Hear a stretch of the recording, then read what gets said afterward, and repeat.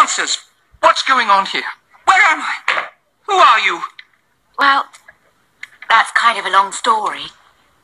What a story it is.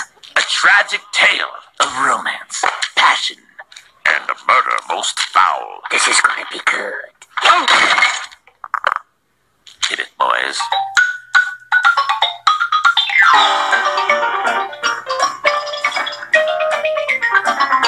Hey, give me a listen.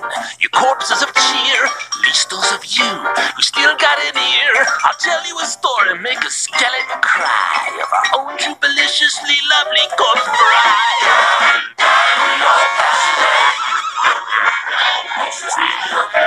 You might try high, you might try pray, but we all end up the remains of the day.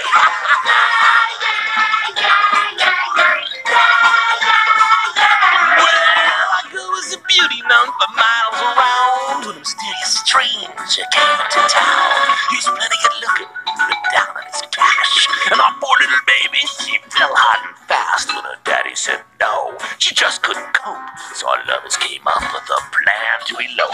Yeah, so they conjured up a plan to meet late at night. They told that a soul kept the whole thing tight. Now her mother's wedding dress fit like a glove. You don't need much when you're really in love, except for a few things, or so I'm told, like the family jewels and a satchel of gold. Then next to the graveyard by the old oak tree, on a dark foggy night at 2:45, she was ready to go, but where was he?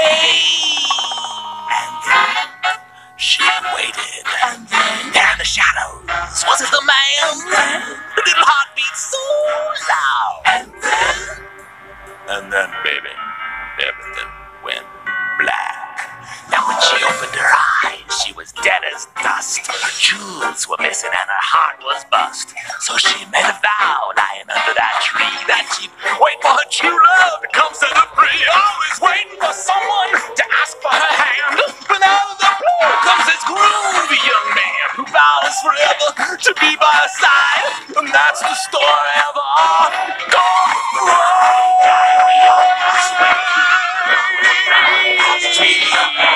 You might try